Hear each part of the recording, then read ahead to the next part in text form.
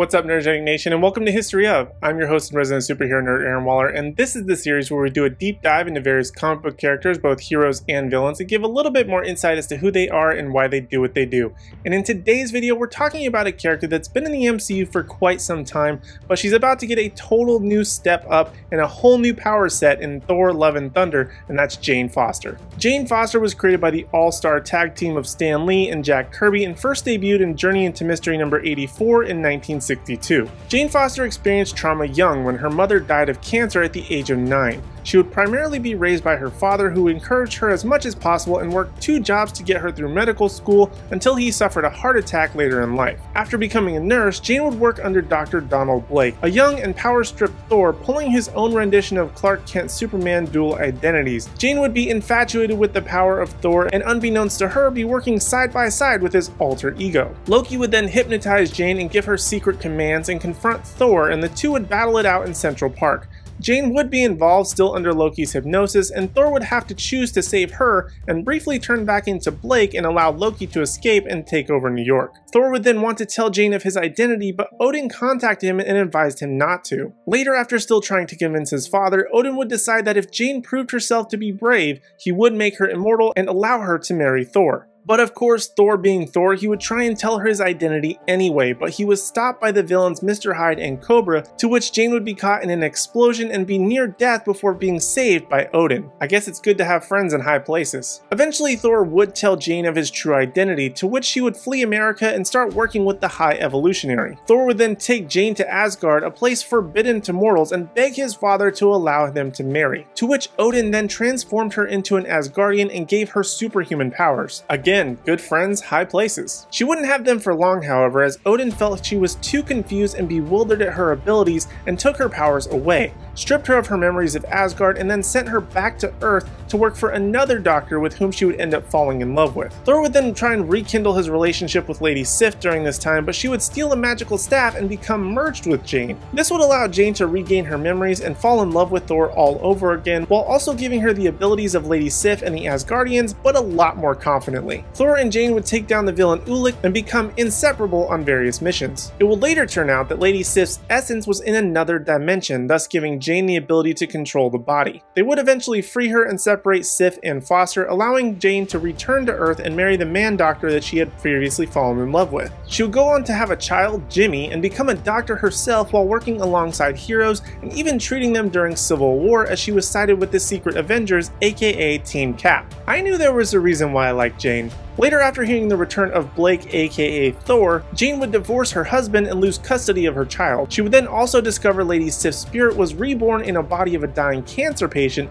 and they would restore her just before the patient died. And after which, Jane would go to Broxton, Oklahoma, where the city of Asgard was erected and opened a medical practice. During Thor: God of Thunder, while Thor was fighting Gore the God Butcher, Jane herself would be diagnosed with breast cancer and accept Thor's invitation to represent Earth, aka Midgard, at the Congress of Worlds. During a battle, Thor would lose his ability to wield Mjolnir, and the hammer would be stranded and left on the moon. That is, until it began calling to Jane. She would then ask Heimdall to take her to the hammer, and Jane would be able to pick it up and immediately gain the powers of Thor and become immediately stronger. She would then soon find herself in the middle of the Frost Giants and the Accursed War. Thor would then track down Jane and demand the return of his hammer before realizing that it had a new owner, and he never even realized that it was Jane who had the possession of Mjolnir, to which he would then just accept this new owner and then go by the name of Odinson. Jane, as Thor, would then fight Kurl Borson, who wielded the Destroyer armor, and with the help of an army of women who could be Thor's new identity, they were able to force the Destroyer to retreat,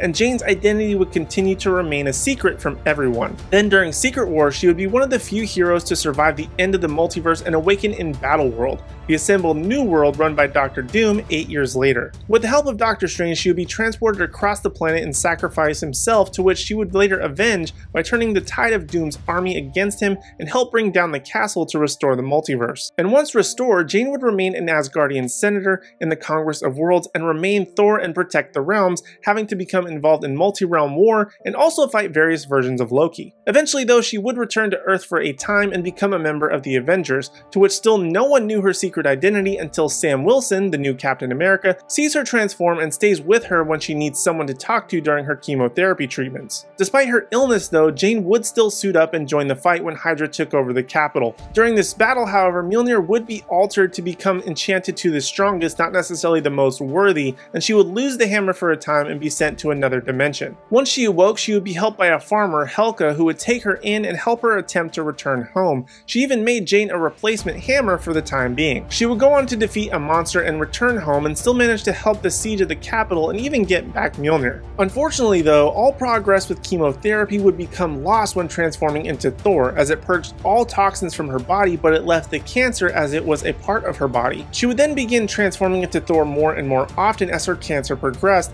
and she would be given the bad news by Doctor Strange that if she transformed into Thor a final time, she would die. This would force Jane to remain human for her own health. That is until Mangog would send the city of Asgard flying toward the sun for revenge, to which she had no choice but to turn into Thor. She would put up her best efforts but be forced to chain Mangog to Mjolnir and hurl it toward the sun where he could not escape. In doing so, she reverts back to her human form and shared a final kiss with Odinson before dying. Talk about going out like a hero. Her soul would be hesitant at the gates of Valhalla as Odinson tried to bring her back to life and is able to do so with Odin's help. Once revived, Jane would then focus all her time and attention towards chemotherapy, as she could no longer possess the power of Thor to help her, and focused on her health while the power was restored to Odinson. Though she would still help when able, such as when Malekith invaded Earth, and she even became the All-Mother briefly to defend Earth. She would once again transform into Thor, however, after picking up the broken remains of the Ultimate Universe's Mjolnir, and assist Thor along with his past and future counterparts to rescue Odin and Frigga from Malekith. Her already fragile Mjolnir would break with a blow to King Laufey during a battle, but the pieces would recombine into a brace on her arm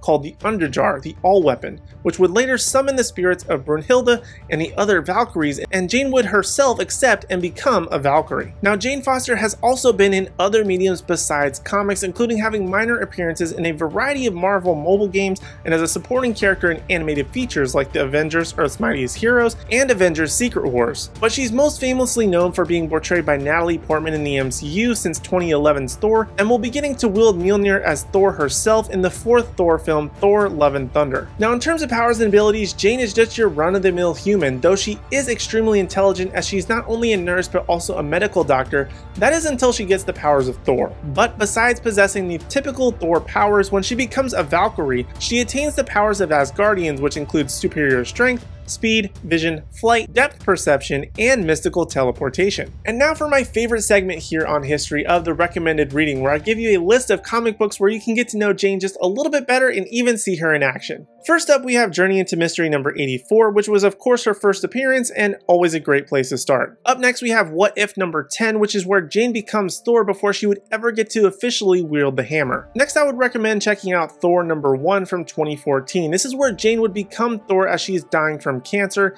and desperately need the powers. For some top tier action of Jane as Thor though, I would check out Thor's number 4, which has her fighting in battle worlds with variants. Or check out Mighty Thor number 705, which is Jane's possible ending, but as she's weak, makes the decision to become Thor to save Asgard. But if you want to see her in action after being Thor and as Valkyrie, Valkyrie number 1 is definitely the best place to start. Though if you are looking for a little bit different of a story, Thor the Mighty Avenger number 1 is a totally different retelling of Jane's origins from her perspective, starting with her meeting Thor. So those are some of the things you need to know about Jane Foster. Was there anything in this video you may not have known otherwise? Let me know your thoughts in the comment section down below. And while you're down there, be sure to leave me any suggestions to any characters you would like to see on this series. Your suggestion just might become next week's video. But also, while you're down there, don't forget to hit like, subscribe, and ring the bell notification so you miss out on any future videos from me or the rest of the Nerdgenic team. And also be sure to follow us across all social media platforms at Nerdgenic so you miss out on any special news, announcements, or articles at nerdgenic.com.